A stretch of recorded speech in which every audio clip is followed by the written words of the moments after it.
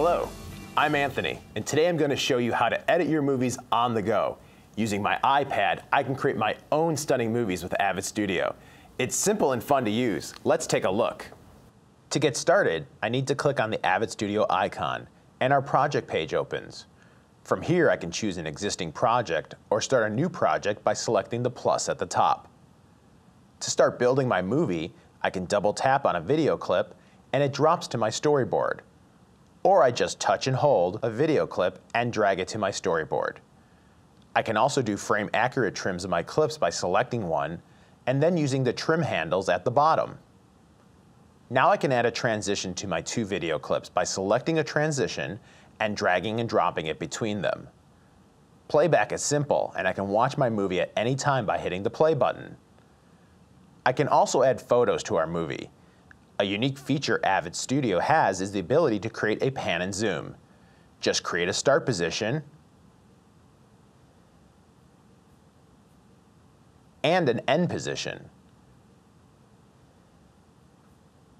As you can see, it is really easy, and when I play it back, the still photo I once had now comes to life.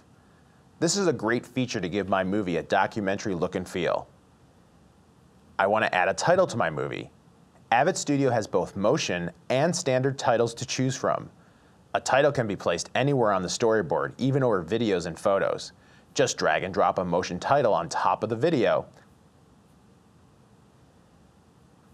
I then enter some new text, and I've created a cool title that is animated.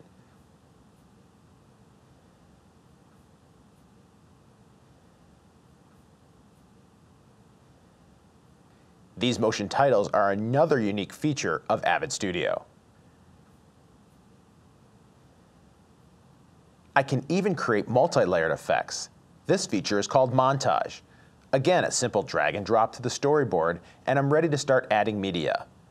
This montage has 3 drop zones, which I can add videos and photos to. It is so simple to just drag and drop my media. And just like that, I've created a sophisticated big screen effect. My movie is almost complete. I want to add some audio to the storyboard.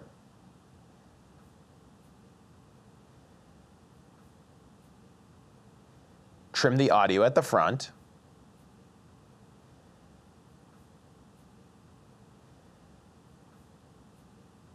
And cut it at the end.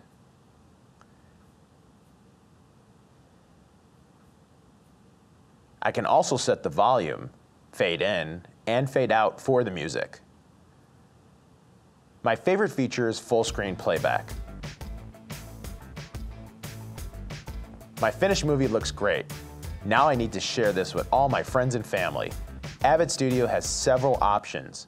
I can create a video file, email the movie, upload to Facebook and YouTube, or export my movie to Avid Studio for the PC. I love being able to edit and share my movies on the go.